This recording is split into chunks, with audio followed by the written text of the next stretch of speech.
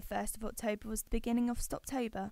This is a Public Health England campaign to challenge smokers to give up cigarettes for 28 days. The focus is to help smokers quit for the foreseeable future. Southampton are supporting Stoptober. The campaign started in 2012 to support those to stop smoking.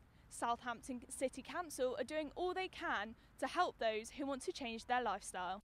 Wendy Lee and Andrew Smith both have important roles in the city to support and manage those who need it. But my role is to monitor the programme and make sure that we are reaching our contractual arrangements and agreements with our commissioners.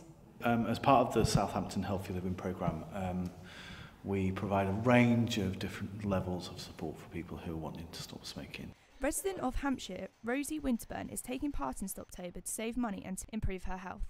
She explains why she started her journey. My lungs would be in better condition from not smoking, so yeah. Instead, I've started using these e-cigarettes, which are apparently a lot better for your health. With this campaign being the main focus of this month for Southampton and across the UK residents, a lot of help is out there. One example is including a Stoptober app, which will help you on your personalised journey to stop.